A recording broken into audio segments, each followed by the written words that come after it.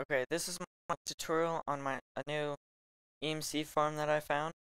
It uses a few items. They're worth a bit of EMC, but it definitely pays off. You're gonna need two dark matter pedestals. They take a little bit of EMC. That's probably the most EMC you're gonna cost now. But we're gonna need all these items: the harvest goddess band, black hole band, alchemical chest, two dark matter pedestals, and a gem of patronal density. Just a couple other basic Minecraft items. Build blocks. Alright. Now, what you're gonna do, you're gonna build a 3 wide hole. Place 1 water. So, yeah. And then you're gonna place reeds around it. You're gonna use 7 reeds. There should be 7 and 1 empty space. In that empty space above the water source, you're gonna place an alchemical chest. And inside the alchemical chest, gem of patronal density. Now,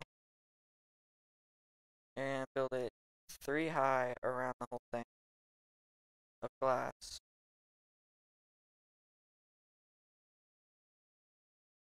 So,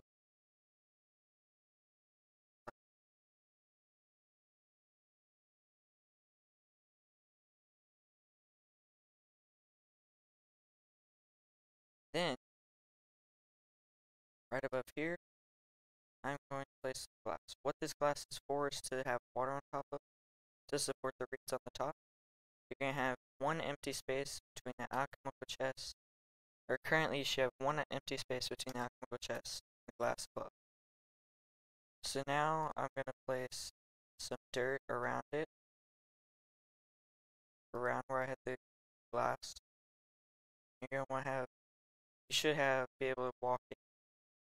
Just place water inside. You're going to place it just like the bottom, 7 reeds. Except something on this one, you're going to put glass on top of each. And now that I have this built, I'm going to hold shift and place a dark matter pedestal on top of the alchemical chest. And now to access this, you hold shift again and right click. And place the black hole band inside and right click. The one on top of the alchemical chest should have the black hole band inside. Then you're going to come back, place another one, hold shift, open it, harvest goddess band. I think everything's up to check. Now I'm going to right click this, the harvest goddess band. Now reeds are flying out. Many reeds. That is making about a gold a second, let's say.